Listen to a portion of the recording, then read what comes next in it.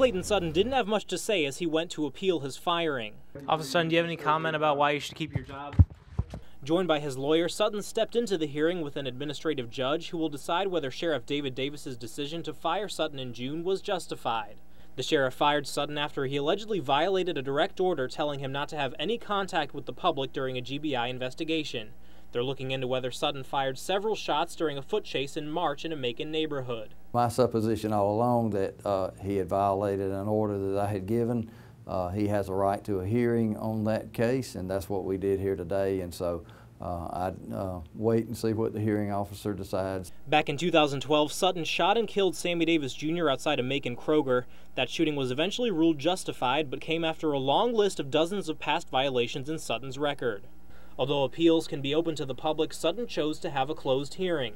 Lawyers for both sides met for around 3 hours and presented testimony and witnesses.